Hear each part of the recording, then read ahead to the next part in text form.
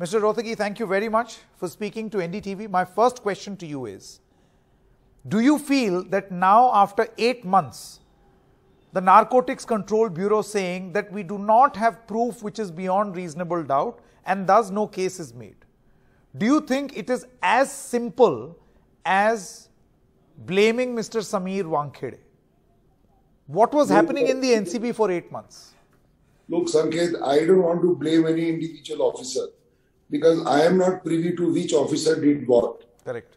Let us look at the NCB as a body or as a unit or as a prosecuting agency. Tall claims were made, as you mentioned, about international drugs, cartels, and as if Aryan Khan was going to earn money by being a member of those cartels. Tall claims which were flights of fancy, which were made only because I think this boy belongs to a celebrity family, and it was as if the agency had kind of some axe to grind that we will show the world what we are doing. There's all kinds of bravado, but the bottom line was, in a drug matter, the drug must be found in the body of the person, in his pocket, in his shoes, or in conscious possession of his car, his house, or whatever, or actual material to show that a man was peddling drugs or was consuming drugs. None of this was available on day one. I had said in the court that this is a case of no evidence. It is, in fact, legal lingo or legal jargon to say that there is not enough material to prosecute.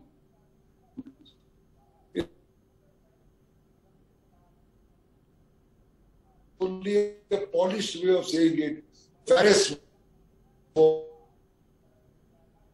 Okay, we seem to be losing that connection on Mr. Mukul Rohatgi. Completely many factors which contribute. Yeah, Mr. Mukul Rohatgi, we lost you for a moment there. So you're saying that there was no material evidence in this particular case. My point is, what then happens? See, today it is one officer of the NCB or the NCB agency. Tomorrow there could be another case where the same thing will happen. It's very convenient for an agency to say, we arrested someone, we investigated, we didn't find anything.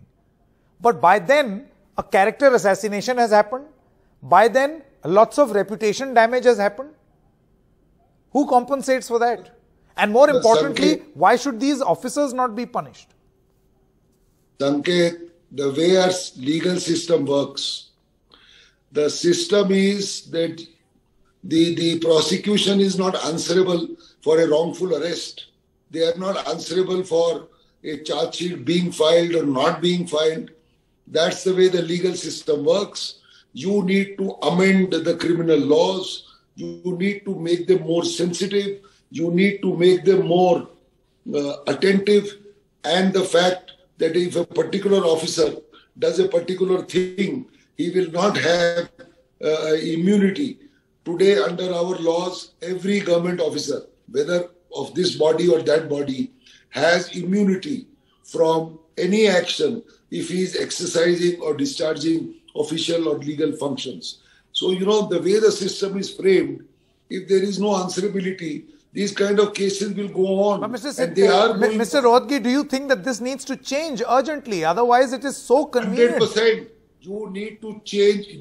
According to me, 3 things have to be done. 1, change the laws, make it action-oriented. If you take a particular action as an officer, you won't have the shield which is available to every government officer. That you act in public, in discharge of your duties, nothing can be done. So that has to change. Secondly, laws relating to automatic compensation for wrongful arrest and custody should come in so that people don't have to file cases for compensation, which will take 100 years or 50 years. So nobody files those cases. And thirdly, and most important, the Supreme Court must reiterate the law so that it filters down once again. The law is there, namely that power to arrest is not equal to the actual act of arrest. Barely because you have the power does not mean that you exercise it in a flippant or a light-handed manner. The greater the power, the greater the responsibility. So let that law be put down again. Let it be reiterated. Let there be compensation. Let there be a removal of that shield so that, somebody is answerable. Let's not talk about this case. According to me, Aryan Khan was very lucky. He spent only 25 days. I mean, day in and day out, I do cases where people have spent 1 year, 2 years, 3 years as an undertag. Charge sheet filed, not filed for 5 years, 4 years, 3 years. Supplementary charge sheets are being filed. 1, 2, 3, 4, 5, and it goes on and on. There is complete deprivation of liberty. So this case is in fact the lightest of those cases. If you look at spectrum of cases pending in courts, you will be shocked and ashamed to know. Very well said.